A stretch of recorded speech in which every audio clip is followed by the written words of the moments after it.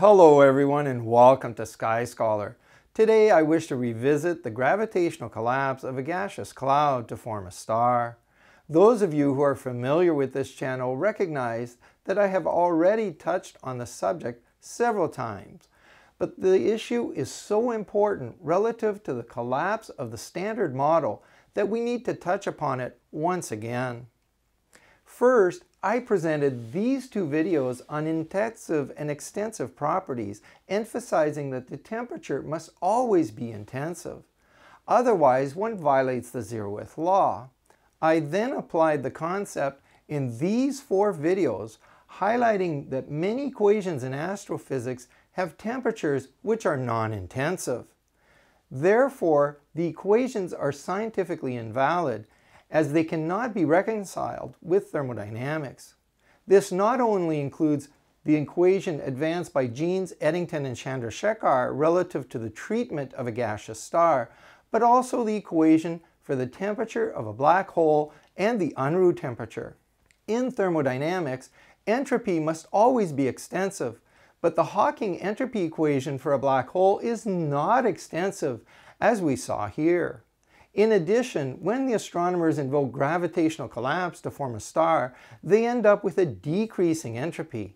However, in an isolated system, entropy can never decrease for a spontaneous process. It must always increase.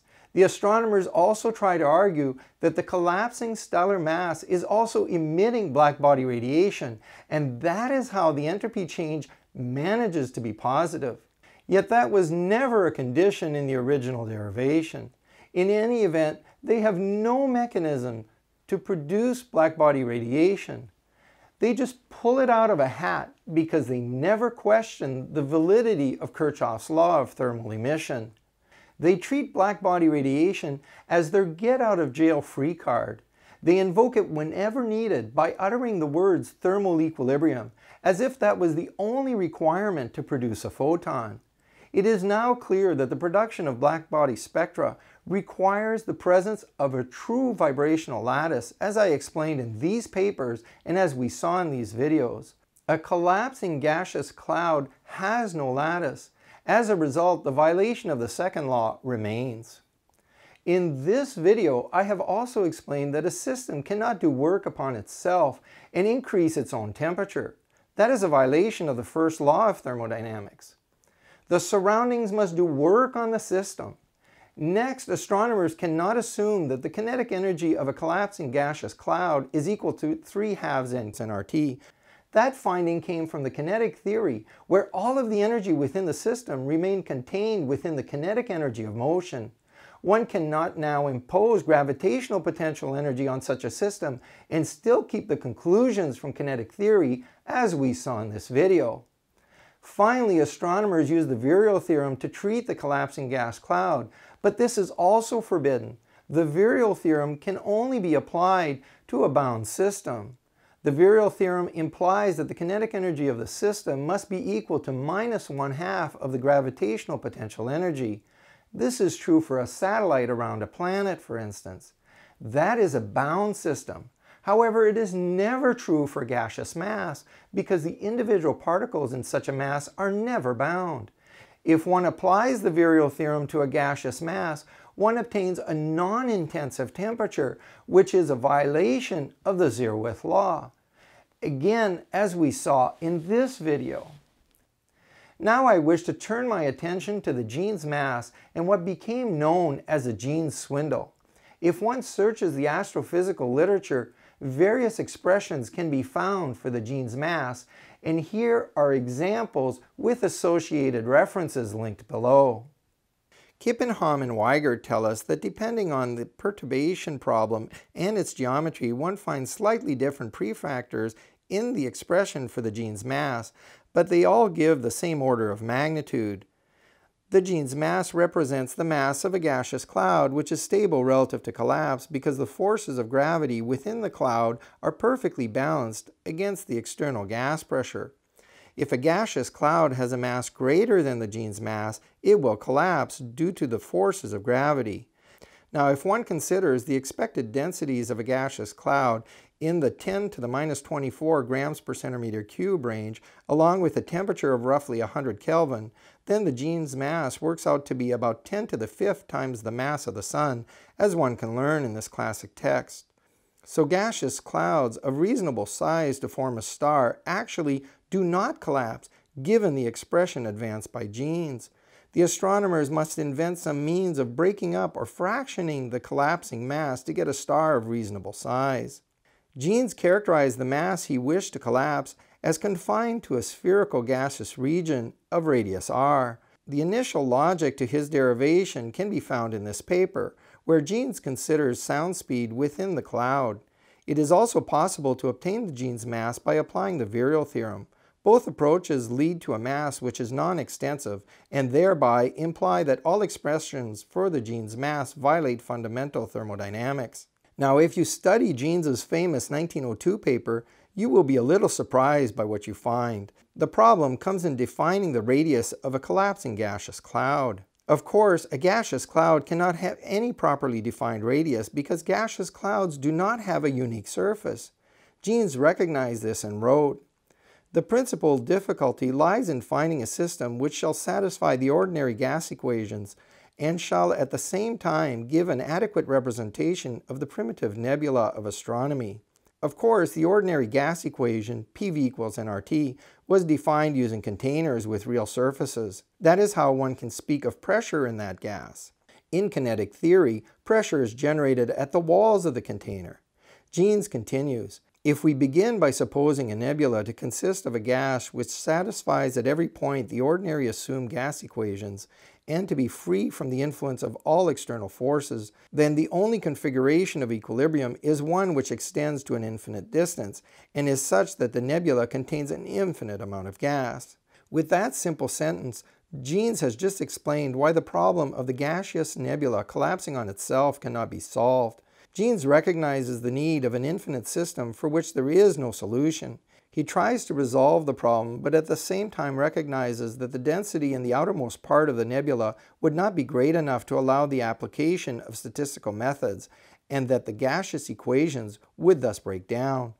He eventually circumvents the problem with these words: "The difficulty could be avoided by supposing that the nebula is of finite size and that the equilibrium is maintained by a constant pressure applied to the outer surface of the nebula. If this pressure is so great that the density of the gas at the outer surface is sufficiently large to justify us in supposing that the gas equations are satisfied everywhere inside the surface, then the difficulty in question will have been removed."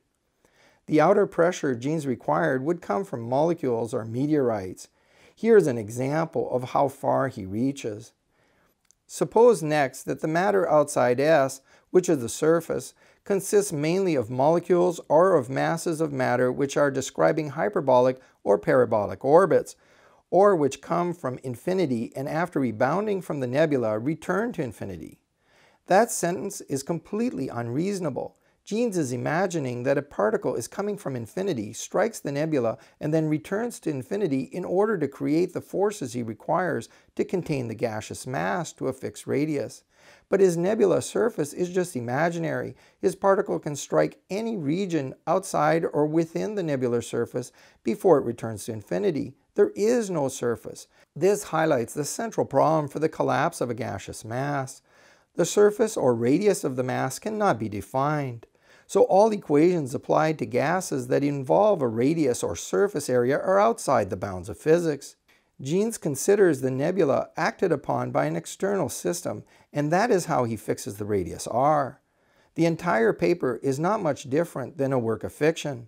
The addition of external forces from molecules outside the collapsing nebular surface eventually became known by some in astrophysics as the Genes swindle. Of course, if you talk to the astronomers, many will discount the Genes swindle. They claim that everything has been corrected and that Genes did not swindle everyone with his derivation. I disagree. The analysis which Genes applied in treating the collapse of a gaseous cloud is an appeal to the irrational. It should have had no place in science. But here we sit today with every young astrophysicist confident that Genes did nothing wrong, because after all, they were taught that the Genes mass was legitimate. Jeans also had served as Secretary of the Royal Society, so how could it be that he could have ever lacked such scientific insight? These questions are difficult to answer, especially since James Jeans was the last major proponent of liquid stars, as I described in this paper. Still, he made a significant misstep relative to deriving the Jeans mass, and it is worthwhile to understand the error. Here is a quote. It was later pointed out by other astrophysicists that in fact the original analysis used by Jeans was flawed for the following reason. In his formal analysis, Jeans assumed that the collapsing region of the cloud was surrounded by an infinite static medium. In fact, because all scales greater than the Jeans length are also unstable to collapse, any initial static medium surrounding a collapsing region will in fact also be collapsing. As a result, the growth rate of the gravitational instability relative to the density of the collapsing background is slower than predicted by Jeans' original analysis. This flaw has come to be known as the Jeans swindle. Yet astronomers now claim that later analyses have corrected for this effect. A mathematical vindication of the Jeans swindle has been proposed by Kiesling, as one can learn in this paper. Some in astrophysics feel offended with the use of the word swindle, as one can learn in this book. Nonetheless, a swindle is exactly what it was. Here is a quote from that text. Recently, in 1999, Kiesling considered the problem of the Jeans swindle as the limit of a well-behaved mathematical problem and demonstrated that Jeans' result was perfectly valid in the limit of an infinite medium, whence there was no physical justification for the word swindle. The problem, of course, is that there can be no infinite medium around a collapsing cloud. Astrophysicists have even tried to claim that the problem of the Jeans swindle can now be solved by the expansion of the universe. Here is a quote. When measuring the mass profile of any given cosmological structure through internal kinematics, the distant background density is always ignored. This trick is often referred to as the Jeans swindle. Without this trick, a divergent term from the background density renders the mass profile undefined. However, this trick has no formal justification. We show that when one includes the expansion of the universe in the Jeans equation, a term appears which exactly cancels the divergent term from the background. We thereby establish a formal justification for using the Jeans swindle. So now, more than 100 years after Jeans' swindle, astrophysicists claim that they have solved the problem by invoking the expansion of the universe. Such claims demonstrate how far they are willing to go to defend the indefensible. The problem is that they need the Jeans mass, and they will defend it at any cost. Mathematics aside, the reality is that Jeans recognize that it is not possible to define an area of a gaseous cloud unless some external force is permitted to restrict the spatial extent of the cloud. That was the purpose of his static medium, yet his derivation was invalid. The Jeans mass is not extensive. The radius of a gaseous nebular mass cannot be defined without an external force acting upon the nebula, and the fragmentation required of the Jeans mass to form a star of reasonable size is just conjecture. Furthermore, gaseous stars possess negative heat capacity, contrary to the known behavior of gases. Again, I pose the question to the astronomers: how massive does a gas have to become before its heat capacity changes from positive to negative? This question exposes the untenable nature of their claims. One cannot form gaseous stars from gravitational collapse, as a review of the Jeans mass derivation now fully demonstrates. Well, that is all for now. If you enjoyed the video today, promote the channel, mention the videos to your friends and to your local astronomy club, support me with a like, and subscribe for more videos as we look more closely at the sun, the stars, and beyond. Comments are always welcome down below, and I'll see you soon on our next video.